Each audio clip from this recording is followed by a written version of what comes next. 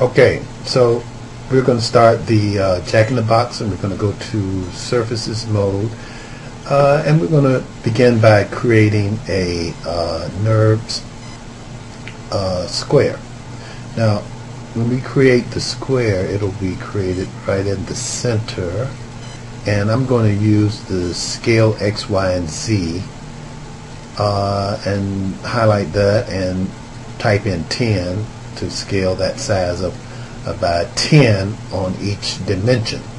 Now what you will notice is that when you're on a NURBS square, you have 4 different segments. I'm going to take the grid off. Okay, each one of the sections of this square is a curve, a separate curve. What I'm going to do here is create a fillet or between the sections, which will make a rounded corner, a curved fillet. And I'll go here and go to the option box. I'm going to apply that, and what you can see is that I have a curve on between these two lines. Now I'm going to select line 2 and line 3 and hit the same application or apply it again. Line 3 and hold down shift key and hit line 4 and then hit apply, and then line 4 and hold down shift key, hit line 1 and hit apply. So now what I have essentially is all these curves and the fillet in between each one of them. So I'm going to click curve 1 and fillet 1, and this time I'm going to go to edit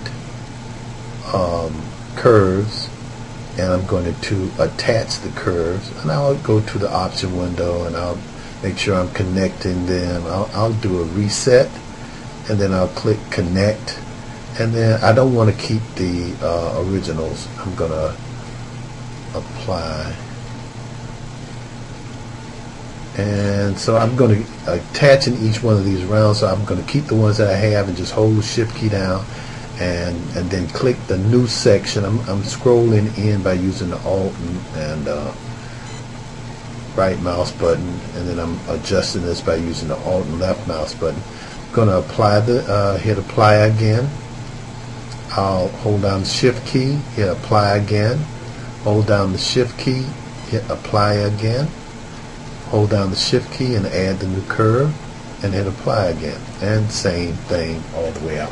Now what is happening is now I have a curve that is complete. That is one segment.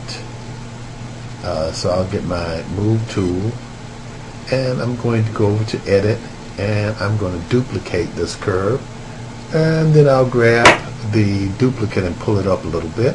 I'm going to scroll out a bit, and I'm going to pull this piece up somewhere around and translate about 4 units up. So I'll type in 4. Well, in this case I think I typed in 3.5 or 3.3, and that looks about right.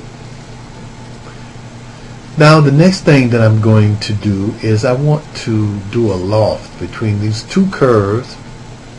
So I select curve 1, I'll hold my shift key down and I'll select curve 2.